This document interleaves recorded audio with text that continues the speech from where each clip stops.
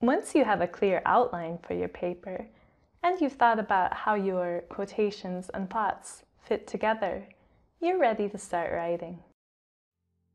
With Citavi's add-in for Word, you can enter references and quotations into your document, formatted according to the citation style you choose. A bibliography is automatically inserted at the end.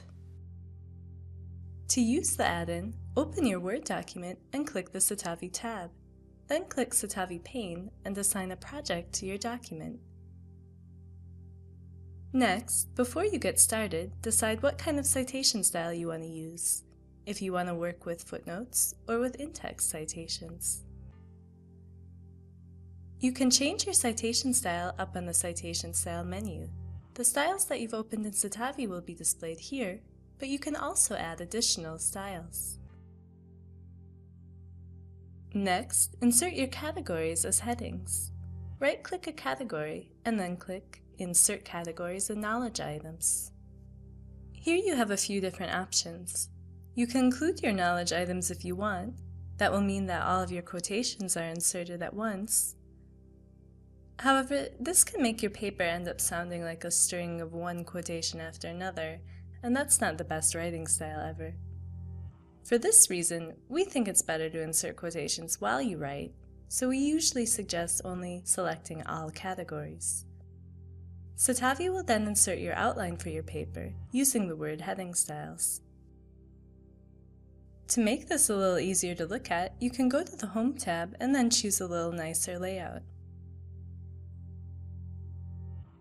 Then, start writing. By clicking the Chapter tab, you can view only the knowledge items and references relevant for a particular section of your paper. Here I have a few quotations, and I can double-click to insert them. You can insert direct quotations as well. To insert an image quotation, it works the same way. Here I've clicked into a new chapter. Notice that the items I have available have changed. Whereas in my introduction I only have a handful of quotations. In my first topic chapter, I see an image quotation and then lots of references. I can double-click my image quotation to insert it, but if I simply want to cite a source, I can insert that as well. For example, a simple citation, such as this. It's also possible to insert a multiple citation. So, for example, let's say we want to cite several books on a topic. I can double-click each reference one by one, or I can select them holding down the Control key and then right-clicking and selecting Insert. If I don't want my citation to appear in parentheses like this, but instead I want to name the author at the beginning of the sentence, I can click Insert Advanced and select the author year format. If you ever need to add additional information to a citation, such as the page number, you can edit it by clicking it and then going to the Citations tab. Here you have a few different options for adding additional information or changing the formatting. I'll go ahead and add my page number here. When you insert your different sources and quotations in this way, Citavi will automatically create a list of references at the end of your paper.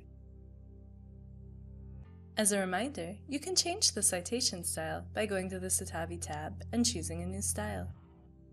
Notice that the references are updated to match the new style. In this case, a style that uses reference numbers sorted in the order you cited them in your paper. You just learned how to write a paper using Word and Citavi. This is the last video in the Ready, Set, Go series. Please let us know what you thought in the comments. Also, we're adding new videos all the time, so please subscribe to our YouTube channel.